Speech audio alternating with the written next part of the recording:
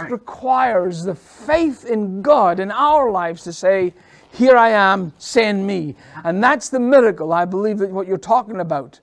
It's time. Now is the time to do something for God. Not next year. Now is the time.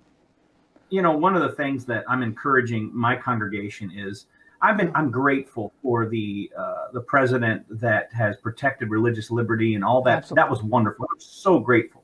But if you study the early church and even the church through history, there's never been a time that the church needed government to be on their side. In fact, now I know this is going to get pushback, but the times that the church exploded the most was when the government was against them. Now, I'm not wishing that upon us, and I'm not predicting that that's going to happen. It could. I mean, some of the things that we're hearing, it could, but we're called to pray for those in authority. That's my posture. But I've told my church that the greatest time is usually airplanes, and I fly a lot back before COVID, airplanes have to take off against the wind. Yeah. If they take off with the wind, there's more chances of crashing. Wow. And so I really believe, that's in my spirit, I believe no matter what is happening in Washington, I always tell people, we don't need them. They actually need us. And that's not a pride statement. The government actually needs the church. Yes, they just don't recognize it. But we've never needed a moment where they have to be on our team. I'm grateful for the last 4 years that there's been protections and there's been a lot of prayer that's taken place. I haven't agreed with everything that's happened in the language that was used, but we might be heading into a new season. But either way, I believe this is going to be the greatest time for the church. Now, I always tell people, you know, I'm a type 1 person, type A person. I'm a 3 on the Enneagram, a 3-1-8. So I like to have my hands and have a vision and a plan. Right next to my computer is this giant 12-month calendar. I plot things out. Proverbs 16 gives me the right to plan my strategy. So I remind myself, and one thing 2020 taught me is I can't control everything. No. So moving into this new season, and I'm praying blessings upon America. I'm praying blessings upon the church. But if we do go into a season of hardship or the wind is against us, there are some things that we can control. We can't control everything. I can't control policies that come out of Washington or policies even come out of my own state. But I can control these 7 things. And let me give them to you real quick, because I believe it's important that if we're going to make a move, and I say make a move as in push forward, move the kingdom of God, we're going to advance. I always remind people that in the armor of God, there is no armor for the rear end, because we are never in retreat. We are always moving forward. And last year, I think a lot of people hit pause, and I told my team, we're not hitting pause. We're going to go forward. So there are 7 things that I believe we can control. Number 1, we can control our response to our own emotions. And that's a big deal. Today, I'm encouraging church people to control their response to their emotions. And really remember what 2 Chronicles 7:14 says. If my people pray and humble themselves, the word humble there means let go of one's opinion. I've got to put my opinion down and pray and turn from my own wicked ways. And then we will see a healing come from from heaven. So I can control my emotional response. I can control my responses to our memories. That's a big deal. A lot of people have some PTSD from this COVID stuff. That's a big deal. Sure. One thing our church is going to offer in the summer, and I would encourage pastors that can do this, or maybe you have people in your church, we're going to offer free counseling for families as part of our relief strategy, because what we're seeing is the emotional stress, the mental toughness it takes. This lockdown has done damage to our families, our children, you know, even moving from working in an office to working at home, being on computers. There has been a lot, there's an uptick in our city of suicides and a lot of violence, alcoholism, drug addiction's gone through the ceiling. So we're going to offer free counseling to our partners, our families, and we call our partners. So we have to realize we can control our response to our memories. We can control responses to events. And that's a big deal. Wow. I tell people all the time, it's terrible to tell someone to act like a Christian. We're supposed to be like Christ, not act like Christ. When I act like Christ and I tell people to act like Christ, it's almost a change of their own identity. We're to be like him, not try to act like him. And I think there's a confusion there. So we have to control our response to events. We also have to control our response to people. You know, I always tell our team, respond, don't react. Pause, pray a few minutes. The best thing we can do right now is pray before we post online. There is so many people that have lost credibility in the last 2 months by what they're posting online. And as Christians, if we're not helping, equipping, building people up, and then we're caught posting things that are just way out there, I feel so bad because we are losing credibility. This is the time to gain credibility. This is the time we need to be light on a hill that people can come to. Why was there light on a hill? Because the travelers in the dark looked for light for safety. We're called to be that. So we got to control our responses to people. We have to control our actions towards our goals.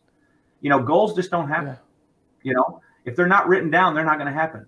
And I'm telling everybody, this is the year to advance. This is the year to get creative. I have a buddy of mine that is an evangelist, and he told me, he said, no matter who's president, we're going to prosper. And he said, so he saw the new president's plan and started investing in the plan and is already prospering. So we can either, you know, put our thumbs in our mouth and hide in our basements, or we can say, you know what, we're going to advance in every area of our life. So we also can control where our focus goes. You only fall into sin when you break your focus. True. Focus is the greatest deterrent to sin. And I think the church, again, needs to lead the way in repentance in this season, but also get focused. We need to get back. I'm telling people, this is not our home. I'm grateful for the home we have. I'm grateful for this great country, but we are kingdom citizens, and I need to filter everything through that. So where our focus goes. And the last one is, like you just mentioned, we have to be able to understand we control our attitude towards ourselves. I control my attitude towards others, and I control my attitudes towards life. I'm not going to forecast gloom and doom. Everybody, oh, this is going to be the worst days. Everybody's running high. I got friends of mine building bunkers in Tennessee, and I'm like, why? We're called to maintain everything that Jesus obtained on the cross, and we're called to occupy and be light, not run and hide. I'm just not buying into that. Now I could be completely wrong, and this next year someone might say, well, you should have listened, but I just really believe I'm going to always declare the kingdom of God. And when I read the Bible, it's a victorious book because he won the victory. There's never been a battle that he's lost. And so we have to be able to control those 7 things if we're going to move forward. And I believe it's God's will. I think the church. Now, when you look at triage, the military term of triage, there are some churches that, you know, you don't need to help because they're just destined to die just because of their position and how they're. But there's going to be a great awakening, and the church is going to rise, and there's going to be a massive move of God that we've never experienced before. And I believe we're right on the doorstep. I really believe if we can keep our focus above the storm. A lot of times we tend to be wave watchers and not tide watchers. That's we tend to react to the last splash of the last wave that happened to hit the shore. And the fact of the matter is, if you look beyond the waves, you'll find that the tide is turning. And when the wise men were following the star, if you recall, when they were going to see Jesus being born in Bethlehem, you can't watch a star during the day. Stars don't shine during the day. Stars shine during the night. And you were talking about how your vision can keep you focused and corrected. When those men were following that star, they walked and searched all night long. So they traveled at the night at the highest risk, where thieves were out on the streets and the byways and the highways. And here they were with gold and frankincense and myrrh, I mean, ridiculous wealth, to risk themselves out in the nighttime following a star. During the day, they would go into an inn and they would sleep all day and have supper in the evening time. And he would tell the innkeeper, you know, let us know when we're leaving. And the innkeeper said, you can't go. This is a dangerous place. And every once in a while, they'll leave the table and take a check up in the sky to see where the star was. And when you're following that star of destiny in your life, when you're following the call of God in your life, other people will go to bed and go to sleep and lock up and close down and say, well, hey, it's too much of a risk. But the kings, the ones that God has ordained, anointed to change destiny, the kings are out at nighttime. The kings are out when everybody else is sleeping. And you'll know in your spirit, whether you're just someone regular or if you're a king in your spirit, that you see the opportunities of God made bare in your life. And you look at your circumstance and you say, well, I know it's a bad time. I know it's what they say what the time is, but I got news for you. I'm following the star. And if we can get that star in our mind, in our focus, it will allow us to overcome obstacles and procedures of earth that everyone else is subject to.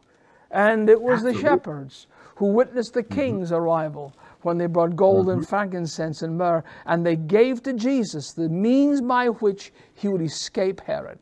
And I believe that God is calling us, Rusty, in these days that we're living in, to get ourselves out of the night-day mode and start looking at the star and say we're following him no matter what the circumstance is.